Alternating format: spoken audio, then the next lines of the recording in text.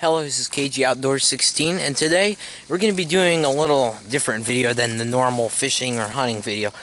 Today we're going to do a Q&A because a lot of people have questions and I never get to answer them because I'm so busy, and especially in the recent days since goose season just ended and I got completely skunked, which has never happened before.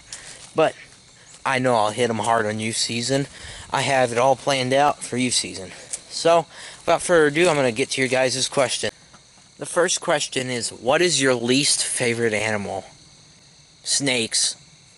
I absolutely hate snakes. Ugh. I mean, this disgusting. I just hate snakes. I don't even want to talk about them. They're just nasty.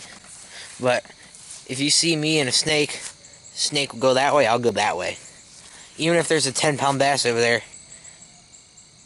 Okay, if there's a 10-pound bass in front of the snake, screw the snake. But any other day, bye-bye, snake. So one of the questions I got is how to set up decoys with wind conditions and the weather.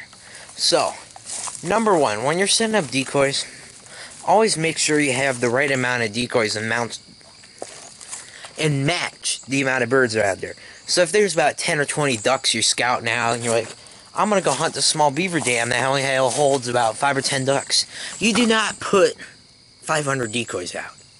It's not like the hunting shows that they just keep on shooting and shooting and shooting. In real life, you're only going to get about 1 or 2 of those days where you just keep on shooting and shooting. It's going to be trickle, a couple birds here and there. You want to set up 5 to 10 decoys and probably 1 motion decoy or a jerk cord. So if the wind's blowing this way, always make sure you're setting right here, because the wind blows this way, birds land towards you. Always make sure you have the wind to your face. And a good rule of thumb is make sure you have the sun to your back, because like right now, when the birds are coming in, if they're coming in towards me, the sun behind me will blind them. If the sun is in your face, it will illuminate your face. It doesn't mean you can't set in front of the face. It doesn't mean you can set in front of the sun.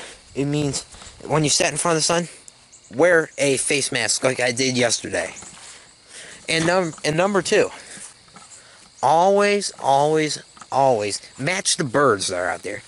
If you're hunting for geese and you put duck decoys out, that just doesn't make sense. If you're hunting for redheads and you hunt in a small creek for redheads, it doesn't make sense. You have to hunt big lakes for redhead ducks. So always match the conditions, always match the weather, and make sure you get the right decoys out.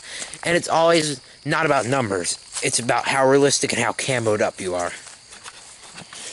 Someone asked, what is the most weirdest thing I shot? That's a good question. I'm going to say the most weirdest thing I shot has to be a fox. I know I kind of repeat the fox thing over and over. Ooh, golf ball. I don't even hit golf balls in my woods. But anyway, a fox, because I went coyote hunting once and I wasn't expecting to get a fox, but I got a fox. And the weirdest thing I caught, probably a black-nosed dace. It's a very, very, very weird fish. I went microfishing. I didn't even get a picture of it. I caught one of them. I put it in my microfishing tank and my rock bass ate it. So I learned my lesson. Next time you catch a black-nosed dace, put it in a smaller tank. I hope you have enjoyed my video. Please like, subscribe, tell your friends about my channel. Tomorrow should be an even better video. Should be a little bit longer. I don't know what I'm going to do tomorrow. I might dove hunt and go fishing. I don't know what I'm going to do tomorrow. Maybe I'll just do a scouting video. I need to go deer scouting bad. Well, please like, subscribe, tell your friends about my channel. See you next video.